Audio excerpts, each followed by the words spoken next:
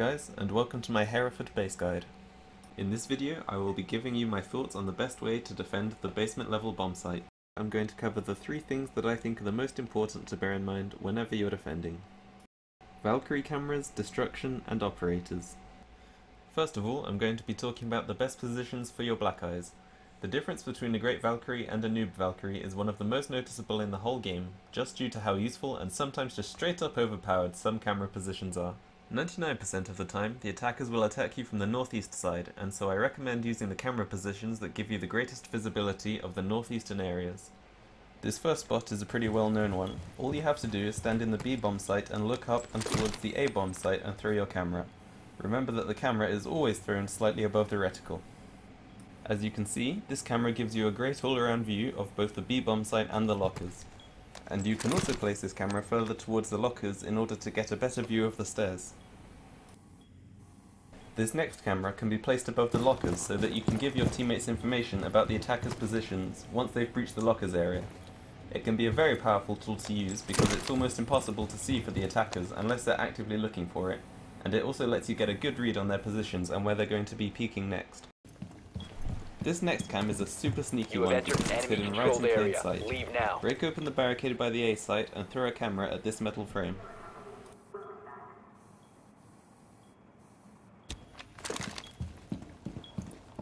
You will be detected. As you can see here, it is really hard to see as an attacker. Fall back. Next on the list is a cam just sitting on top of the A site room. There's not much to say about this one. Its purpose is to tell your team where and when the enemies are planting on the most attacked site.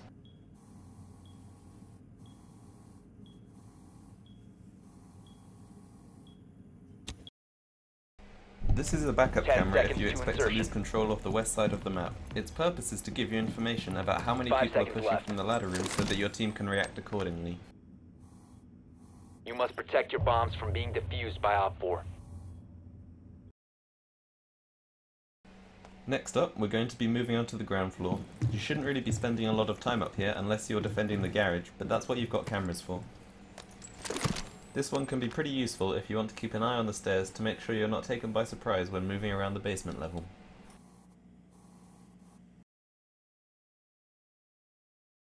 These next three spots are just straight up disgusting. I don't know why Ubisoft didn't fix the tree hitboxes when they introduced Valkyrie to the game, but until they fix them, we might as well abuse them. Once you've broken the window in the garage, you can put a camera on the southwest and west trees to give you some great vision around the building, and they're insanely hard to spot too. As you can see here, this camera is so hard to spot and it really gives you a fantastic view of the area around the garage. This next one is by far the most useful, broken and annoying camera on this whole map. And the best bit is that not many people know that it exists, so they won't be looking for it. Run out of the door onto the stairs by the bedroom and throw it as high as you can into this tree. As you can see, it gives an absolutely phenomenal view of the entire outside of the map. You can see people pushing the trench, A site, front door, even whether they're attacking a higher level of the base. It's the best camera spot I've ever found. Now I'm going to be talking about which walls and floors you're going to want to destroy in order to give yourself an advantage when defending the basement bomb site. You're going to want to open up A site with your shotgun operators as much as possible so that you don't have to be inside the A room to stop the attackers from planting the diffuser inside of it. Try to use all of your spare time doing this, as it really makes life difficult for the attackers later on in the round. If you use 3 shotgun rounds to take out this yellow line at the same height as an enemy operator, it gives your defenders in the B site a great angle to see the A site door, so I highly recommend doing it. On the ground floor, there's a really dirty kill hole that you can create to make the attacker's job just that little bit harder. Over by the front door there's a window above some plywood that the attacking team almost always tries to thermite through. The room right above this window is located just outside of the northeast door from master bedroom. If you break this window, you can shoot through the floor above it in order to see right down onto the enemy thermite's head from an angle that he won't expect.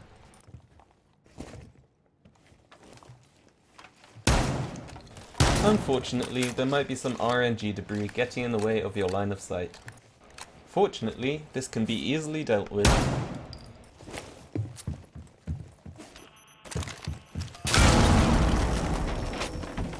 Much better. The final thing to note is that while there may not be any cute kill holes to use up here, it can be useful to break the barricades on the top and second to top floor by the stairs to enable your roamers to briefly run outside and harass the enemies around the trench. Also notice that it's possible to run from one floor to the other along the outside stairs without being detected, which can be useful for avoiding manhunts in an unexpected way. This last section is going to be the most subjective, because the game is in my opinion pretty well balanced and you can make a lot of operators work well. Don't be afraid to try new strats with less played operators, but keep in mind what each operator's strengths and weaknesses are. What you're seeing in the background now is the position of all the reinforcements that I like to use. It doesn't matter which operators do which reinforcements, but some operators have more gadgets to place in the preparation phase, so it's important to make sure that they have the closest reinforcements to do so that they can get on with their other jobs that other operators might not have.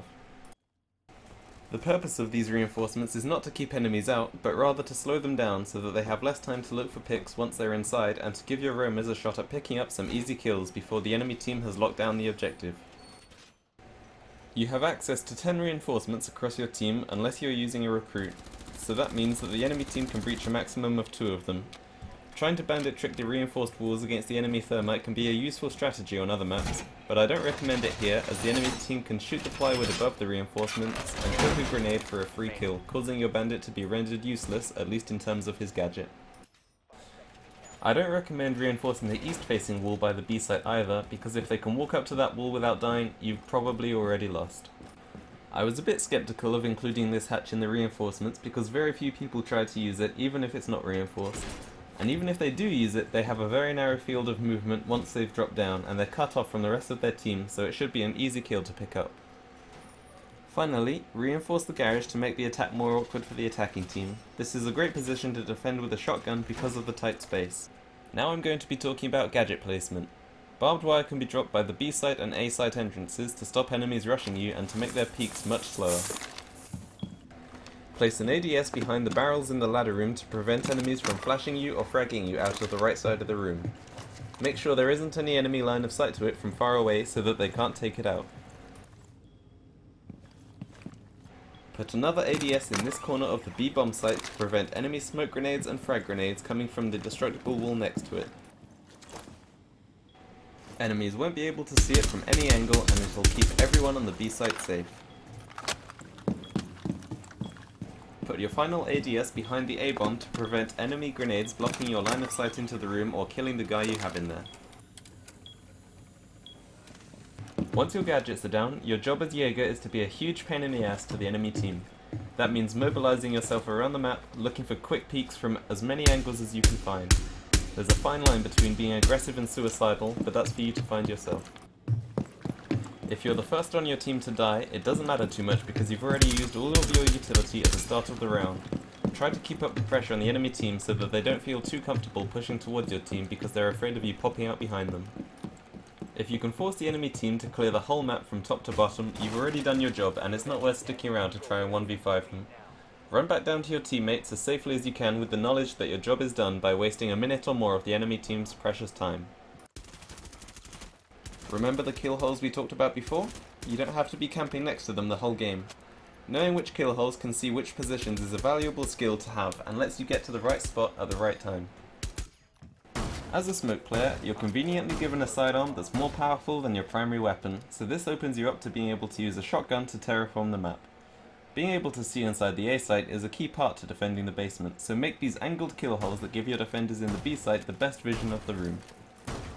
From the A room, the kill holes reveal a little bit about the area outside of it, but the line of sight is fractured, so it's easy to not spot the defenders.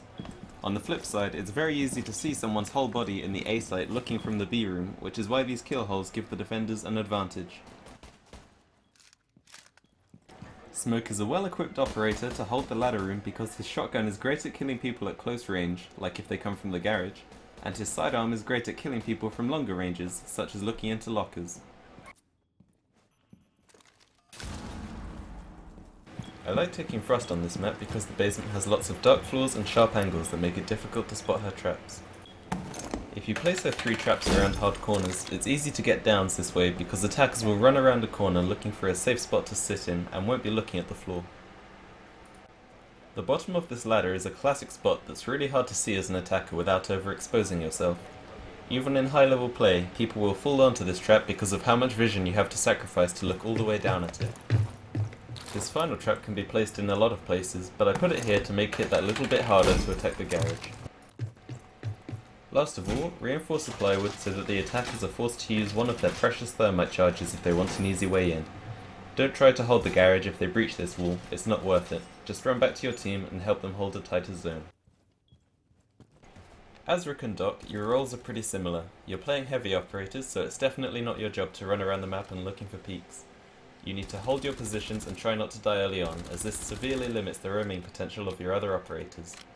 Sitting on the B site and suppressing the attackers is good enough. You're only there to stop the attackers from planting on the sites and moving around too much. Let your roamers move around and put pressure on the attackers to try and force them to make a mistake. Usually, it's a good idea to set up a deployable shield in the A site so that you always have at least one person with full vision and knowledge of what's going on around the site. The bomb itself and the table next to it are amazing at obscuring the attacker's vision, combined with the crazy amount of darkness an attacker outside sees. I like to have the deployable shield behind the table so that you have a safe spot to retreat to, but I've seen people put it in a lot of places, so feel free to experiment with its positioning a bit. If you feel like playing more defensively, you can put it right at the back to create this little hole for you to watch the doorway. This is my favourite spot for barbed wire on the whole map because it really limits the movement of the attackers around the lockers.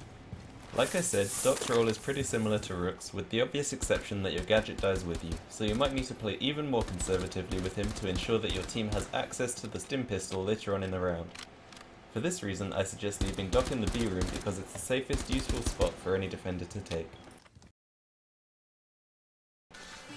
Alright guys, that's it for this video. If you managed to get this far, then I just want to say thank you so much for watching, it really does mean a lot to me. If you want to see more videos like this, then please let me know by hitting the like button and leaving me a comment to say what you did or didn't like about the video, and consider hitting the subscribe button if you want to know when I release more videos. Until next time, have a nice day.